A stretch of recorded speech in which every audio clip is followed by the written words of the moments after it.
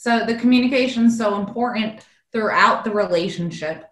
But what about game time communication? So when we look at the pep talk and the huddle and the post-game wrap-up talk, how important are they, and what has been effective for you guys as players and for you guys as coaches?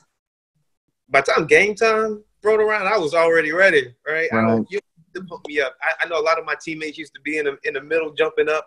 I'm like, I gotta preserve my energy. I'm already motivated, right? Right. I treated practice like the actual game. So when the game, rolled around, I was, mentally and physically, ready to perform. But I don't even necessarily know I remember any pep talk from any of my coaches, because I was mentally in that place. I was one of those guys. I'm not staying up late. I'm getting my sleep. Don't talk to me before the games, because I got some nervous energy. I probably got my headphones in. But when it's time to play, you know what I mean? It's not much to be said. I agree with Eugene. As a player, if you're a good player anyways, like the coach could do as many pep talks as you want to. You should be locked in automatically. So the night before, you're thinking and you're playing what's going to happen the next day in your head. And as soon as you go to the arena or as soon as you walk in the gym, all right, it's game time. For me, it's the huddle. Like the huddle, as a coach, you have to understand, like as coaches, we're telling our players, like, you got to understand the situation. That's even bigger for a coach, because there's so many different moves during the game, whether you're up 20 or you're down 10, or whether you're down 1 or you're up 1. Like as a coach, if you're down 20, now you're trying to motivate your players to say, hey, we can still get back in the game. I've seen coaches where they've been down 20 and they're coaching like they're not going to ever come back. Players sense that. If I hear my coach saying, well, guys, just put up some shots and hopefully something happens, I feel like we lost the game already, because the coach has lost it. But if we're down 20 and my coach is still coaching like we're down 1, I believe in that. I'm like, you know what? We can do this. Hey, cut the lead to 10. Let's just get it to 10. Now you're setting goals. Now you got players buying in. So I think that huddle is so critical. Players are going to be up anyway, some players, and the players they're not even in the game. So, but the players who are locked in, you can have a million pep talks. They're going to be ready. But that huddle, because there's so many different, like I said, so many different moves in the game. Every time out, it's like you have to set a different goal for your players. All right, we're up 5. Now let's try to get to 10. Let's try to get the score up. Like, look, on the defensive end, we're lacking. We got to step up our defense because this team is closing in. They're locking in. We got to close out on threes. We got to take charges. Like, you got to coach your team for each situation. So that huddle to me is the most critical. And the end of the game, the post-game talk, the post-game talk is all about prepping your players for the next game. A lot of our kids nowadays, they're different than how we used to be. Those post-game talks, we used to lock in on post-game talks and think, all right, back to the drawing boards. The millennials, they're more emotional in post-game talks. Like, they take losses so hard, but they're also so high when they win, So it's kind of like, as a coach, the post-game talk is just like, hey, fellas, back to work on Monday. You got some things you got to clean up. You don't want to spend too much time beating a dead horse on a post-game talk, Yeah, I definitely agree. When it comes back to me, the post-game talk is important. I guess I'm old school too. I kind of feel like it's very important. I think it's important to address your players, each player. I think it's also an opportunity for the players. And there's different thoughts on that. Some people may think take a little time before you talk about certain things, or even with the parents, when they come communicate with the coach, there's a thought process of, why don't you wait a day or two before you even talk to the coach? But I think at the post-game talk, when it comes to the coach, assistant coach, and the players, whether it be the players that's actually playing in that game, it could be players that's not even suited up, that also I like to think that need to be involved in it.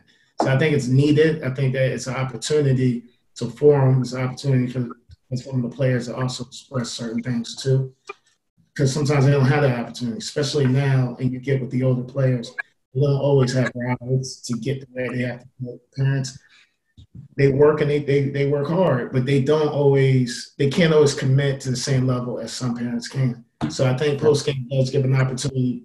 Shoot, sometimes that's the only time you see certain parents, and it's sometimes the first time certain parents see certain players that's on the team with your player. And I think that that's important to gather your players. I think it's important for that visual. I think that even for the players that's ready to go before the game, the huddle, I think it's important to bring the team together. I think it's important for the leaders to show the leadership. I think they got to hear it, feel it, and not just see it. They got to embrace it. So, I mean, I think they're hugely important. And like you said, the millennials, they're emotional. But that's where the coaching comes into play, where we got to actually discipline them to know that this is the same order of operations when maybe you'll go to a job interview and you learn some stuff from your coaches as far as speak up. Maybe a coach say yes or no. So, there's certain tangibles that we got to still implement and pass it on. Hopefully they stick, and that's just the way I came up, as far as huddles and post-game, pre-game. One thing that you said that was powerful was also the players that didn't play. That post-game talk is definitely important for those players as well, because us as coaches, sometimes we forget, and this is real, sometimes we forget about the kids that didn't play. Sometimes it can feel like the coach is only talking to the kids that were in the game. So I definitely respect that perspective on that, for real. So if I asked you guys to come up with a definition, how would you define positive discipline? And how does that make a difference in going forward in the season? Positive discipline. That's a tough one. I've never used that. I've never put that in my bag. Man, positive discipline. All the coaches I ever had, they never used positive discipline. But to flip that around, positive discipline can be used. Sometimes it's taking more time if somebody's not hitting a hole or something in football or knocking down free throws. Maybe it's, hey, we're going to shoot some free throws today. Okay. Or, hey, we're going to sell some cones and you're going to run through some holes. You're going to learn how to read your blocks. Maybe it's just taking a player out, and instead of just getting on them, maybe it's just, let's work on this some more. So maybe that's some good positive discipline. Yeah, I think those are true. Those are true. I mean, I'm trying to run my brain to find some more, but I think, what they call punishment is necessary to get to an end. I mean, sometimes 6 inches isn't necessary. It's a discipline that's positive, and it's necessary. So it's not something you're necessarily going to just do just out of man, you got honor roll, but man, let me get some 6 inches. Like, not necessarily something that you just use for callous reasons, but I think there is great examples of it. Something I touched on a little bit earlier, maybe making them write something, making them do something that they really don't like doing, but it's necessary. You got to, especially for student athletes that want to go to college and want to take on what you're really going to have to take on. Sometimes you got to give them some of that discipline.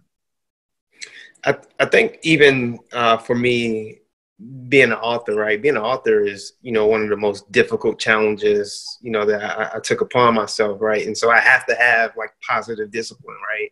I'm trying to, finish this novel by a certain date, but also make it relatable to, these inner city children that I come across, and even the ones that I don't have a chance to meet, right? And so positive discipline is about establishing behaviors that's going to allow me to reach the finish line.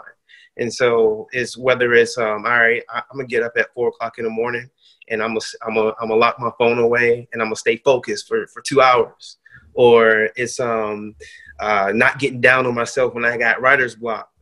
It's man, it's a lot of different things, but whatever those behaviors are that can help you get to the finish line, those are the things that you have to continue to push, right? And so that discipline starts mentally. It starts mentally for me as an author. It starts mentally for a majority of the athletes. When we talk about a season, man, it's a roller coaster ride, right? It's times where it's like, man, why am I doing this? I just want to give up. Or we're at the championship, we're the best team alive, and how do I not get overconfident? And so it's those behaviors that is going to keep you grounded each and every day until you reach whatever goal you have for yourself and for the team. I like that. I like that. So I have some questions that were sent in from different parents, players, viewers, and so I wanted to pick your brains a little bit with some of these. So the first one comes from LJ. Dear Titans, I am a rising high school student. I play sports all year long, football, basketball, track. But what should I expect to be different in high school sports? More competition. Definitely more competition, and definitely you got to tighten up your discipline to handle all of those sports, because football season brings a different stress. Basketball brings a different stress, and track is a totally different stress. So you have to be able to handle your stressors and balance it with your academics. And you also have to find time to work on your craft, because if you're not, in the starting rotation, or if you're trying to make the team, you also have to balance your will to make the team, and also, your books. You know what I'm saying? You got to balance all of those. Not to deviate, but I just was thinking to myself, because it's a good opportunity to ask you too. What if you have a coach that's kind of like, all right, let's say you play football. All right, basketball season kicks off a little bit shortly after football. You definitely could do both. But what if you got a coach that's making you feel like some reason or another you can't, you got to make a choice? Like, what's the best way of giving a little tip that to help that athlete? Because I'm pretty sure going into high school with that type of agenda, that's something that's going to be in their minds. Like, do I need to make a choice? If I do, what tangible pieces can help me decide that? I would ask Eugene and Coach Corey on that. I think it's tough, especially when you're probably better at one sport than the other. But if it's equal and you have passion, man. If you have passion to play and compete, right? I think the athlete should let that be known to the coach, right? I'm passionate about this, and even think of ways of how one sport transitions to the next. You can use that as well, but the passion, should be the first and foremost thing you'll want to tell the coach. Like, I'm passionate about this. If this is what I want to do, and nobody should be able to tell you that you can't and can do anything. And so, I would probably start there. It's kind of like lifting weights, right? So when you lift weights, like you're bench pressing, right? The secondary muscle you're working is your shoulders, but you're working your chest. I don't think any coach should tell a player like, hey, you shouldn't do this. You should only do that.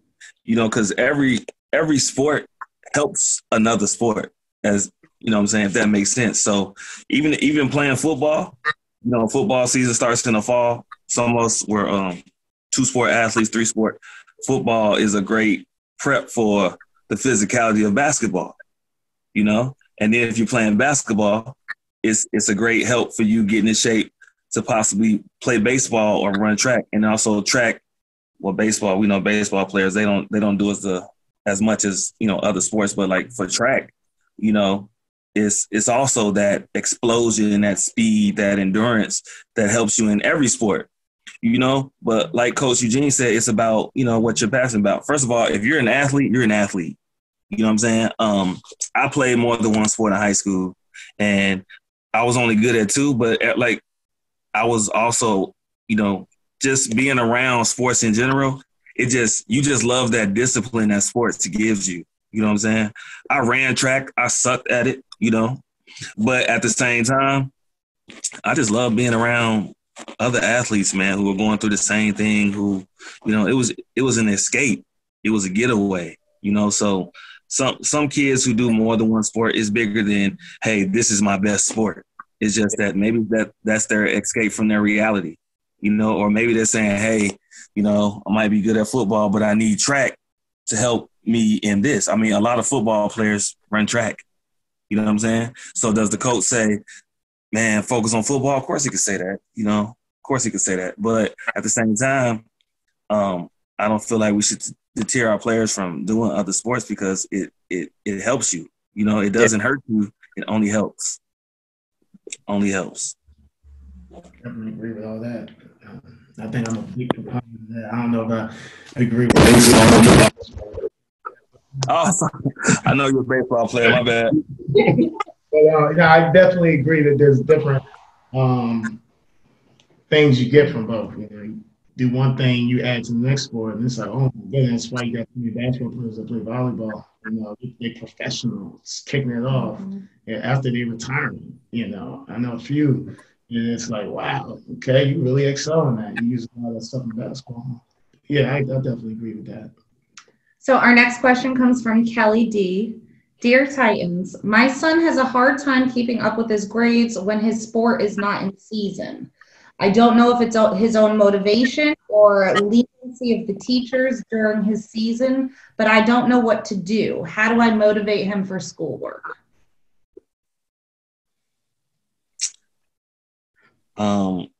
Carry it over. Because one, that player lacks discipline. Because for real, they should really, like, just because you shouldn't get good grades during the season, you should also get good grades after the season. Because if you're trying to, you know, take your talents to the next level, GPA is important. That's another thing as coaches we have to be honest with our players about. They're saying, like, hey, I kept my grades up during the basketball season. As a coach, you see, our coaches always check for that. How are you doing once the sport is over? Because you have to maintain a certain status if you want to go to the next level. Like your GPA has to be 2.5, you know, which really isn't that high. But I mean, if you can't stay above a 2.5 without the sport, you know, that just shows that as a person, you lack discipline. You know, somebody has to stand over your shoulder or something has to be in front of you in order for you to do what you need to do. So as a parent, if those grades fall after their sport, you should keep the same energy and say, well, next year you're going to sit out 2 weeks or 3 weeks of the season, you know, just so you keep that discipline that, you know, you don't let your guard down at all. You always try to do your best, no matter who's looking over your shoulder, no matter what's going on, you always give it 110%. So you just need to apply the same discipline to them as if they were in sport. Like Coach C said, man, it's discipline. You know, I'm scratching my head because this player, his grades drop when he's not in season, right? When you're in season, you're at the busiest, and you mean your grades are higher than when you have more free time? Like that's crazy, right? And so it does come back to discipline. It's something that with all this free time, you are either, you know, busy hanging out, trying to chase the girls, playing video games. You're doing something with that extra time instead of hitting the books. And so you got to get back to the basics. You can't have these extracurricular activities until you take care of business first. And that should be preached in the home. Like, take care of your business first, and then you can have time to socialize and kind of relax your body. But it's a time management / discipline issue. For sure. Definitely need to reprioritize a little bit, you know. That's for sure. I think we all know that if the school ain't right, we ain't got time to be dealing with the school grades ain't right. I mean, the sports is one thing. When they start talking about grades and stuff in the school and the way they do homework and stuff now, from my perspective, I just had the grades right. You know, if the grades ain't right all year, like, I encourage, of course, right, we encourage all players to try to get on honor roll if you can. Because, I mean, coaches don't got time to deal what you need to be dealing with before you come over to us. Not to say that's not an aspect of it, but and then like you said before, your grades are slipping during season. Something's going on. Probably you've obviously got the ability. You lack the discipline. You lack the fortitude to try to continue it. Which is the tough part. It ain't hard to do it for a short amount of time, and you might be in a semester where you're taking this class and this class, and you think it's a cakewalk because you timed it out during your season, whatever you're playing. But now that that's kind of off, it's leveling off, and you got to start gauging yourself up. And that's what's happening. That's kind of disappointing, actually. But I think they definitely need to prioritize differently. I hear you guys throughout this conversation saying that on or off the court or field, discipline and consistency are really key to being successful. So I think that's definitely been a common theme through what we've been talking about. Our last question comes from Marcus A. What tips would you give someone who really wants to play at a collegiate and at a professional level? Sam, a good one. That's the biggest thing. A lot of youth that do get to there, man, they get there and they get right in a little bit of trouble. It could be the most pettiest things. It could be hanging out with your friend and deciding to go to a store and do something stupid in the store, or you could have a whole bunch of people in your dorm room. It's so many things. It's like you don't want to sound like you just preaching or telling them something that's redundant, but get on the books, relax, and try to stay focused. That's the only way you're going to make it. I mean, at the end of the day, the only way you're going to make it is if you focus your tail off, have some type of discipline, and get your job done. Playing at the collegiate level is and I tell a lot of kids this, when you jump from high school to college, it is a big leap. When I left high school, in high school, you can separate yourself from the boys and you consider yourself a man. When you go to college, everybody's a man. You know what I'm saying? From the football, from the best player to the 50th player on the team. I mean, pretty much every athlete could play somewhere. They could play somewhere. So it's kind of like if you're looking to go to the collegiate level, let's talk on that level first. Where are you in high school? You got to see where you're at. You got to take a realistic assessment of where you are in high school, because there's different levels. There's Division I, Division II, Division III, even D3 schools. They still got some great players that never got their chance. So you're just not going to walk on a college campus and think that you're going to automatically earn a spot. It's totally different in collegiate sports. Like, it's some people that will blow your mind at how athletic they are, especially the physical aspect of it. And I tell a lot of kids that too, man. You really have to be physically ready to play college sports, man. Like, when you leave your senior year, you have to really hit it hard, because I think that's what was a culture shock for me. Being so you were dominant at some point in high school, and you feel invincible in high school. Like, you feel like, yo, I'm the best. And then you go to college and it's like, dang, everybody's good. Like, for some kids, that's hard, So you got to always be working on your craft. You got to know it. You got to be realistic where you're at. And if you're looking to play pro basketball, like I tell people, pro basketball, pro football, pro track, volleyball, it's their preparation, their level of preparation and focus, man. It's different. You know what I'm saying? Like, I watched Michael Jordan at Last Dance. I always bring this up. I mean, Michael Jordan's level of focus and discipline was on a totally different level than any athlete we'll probably ever know.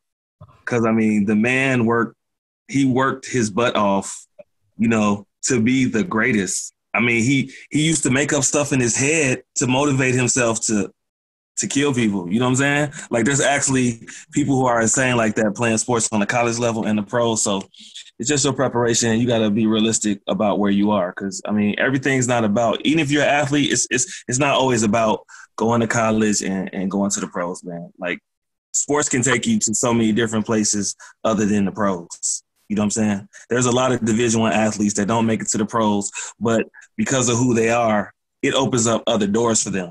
So Just take a realistic assessment of where you are now and just go from there. I think simply is make sure you're the hardest worker in the room, or even if you're not in the room, man. It's like 100,000 student athletes, right? And whatever, it may change whatever sport you play in, but everybody's coming for whatever spot, right? Everybody. And just as soon as you start to let up and you thinking that you're this, you're that, right, is when somebody gonna come steal your spot. Like me, man, my biggest regret is after my junior year all conference, they selling my jersey in the bookstores, got a billboard in Harrisonburg, right? And so I allowed some things to creep in and thinking, I've arrived, I made it, right?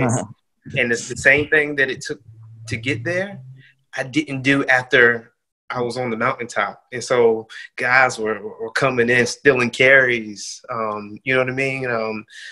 And so you got to continue to have that hunger. You got to have that, like they say, that mama mentality. Like, I just want to be the best every day. You can't take a day off. It's like your foot to the pedal every single day. It's not just physical. It's mental. It's how you treating people, the friendships that you make, you being a follower until you become a leader. It's so many different things, but whatever it is, you got to make sure you're doing it to the best of your ability and not thinking you're working hard when you're really not, actually putting in the work. Right. That's it, man. That's it. It took to get you there. It's going to take to keep you there. Yeah. Yeah. That, you hit it on the nail, man. Like, when you feel like you've arrived, that's the moment you fall. That is the moment you fall, because you think you're on top, and it's like 1,000, like you said, 100,000 other athletes who want where you are, and that you being on top is fueling them to get where you are and replace you. So, I mean, man, that's huge. That's huge. That's so real. Well, I'd like to definitely, I appreciate Eugene coming by and giving us some of your time out your day. I definitely appreciate Coach C. I know your hard work. Always. Allison out here just giving me all types of energy. Allison. But definitely one day when we can revisit, we definitely setting up to make this a little bit stronger, to get perspectives across, because that's the whole point. And like I tell people all the time, people who know me know that I'm being for real. This is about others trying to do what we can do. Hey, that's how you make an impact and make a difference. And I definitely appreciate you, Eugene, stopping by. Thank you. As always, appreciate you, Eugene. As always, I'll go ahead and I'm just going to be honest, because this is true. And there's other ones. I just post sometimes show how this book right here is an easy, good read. In fact, I got to ask you, you might not have an answer, but I'm not sure when junior and senior year coming up. But yeah, I'm working on it, man. I'm actually going to start working on junior year in August. So hopefully sometime in 2021, I'll be ready to share it with everyone. Man, let me know how I can support you, Eugene. I love to read what you got, man. I definitely would read it, brother. I appreciate it. Show us some support. I definitely appreciate y'all, and appreciate it. We'll get back at it. Hopefully we can revisit this. Sure. Thank you. Thank you.